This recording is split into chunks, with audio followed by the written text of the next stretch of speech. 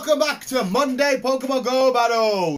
Currently, at the time of recording, today it's Friday, February the 12th. It's my birthday. Yeah, happy birthday to me.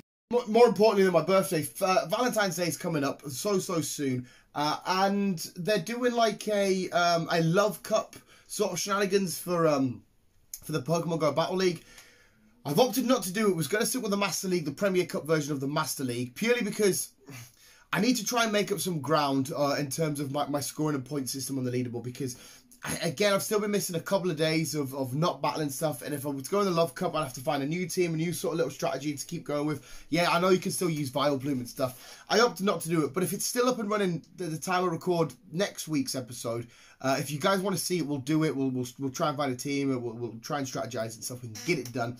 But for this episode, it's the Master League. Of course, the old faithful have come back. We've got Machamp, we've got Metagross, and we've got Togekiss.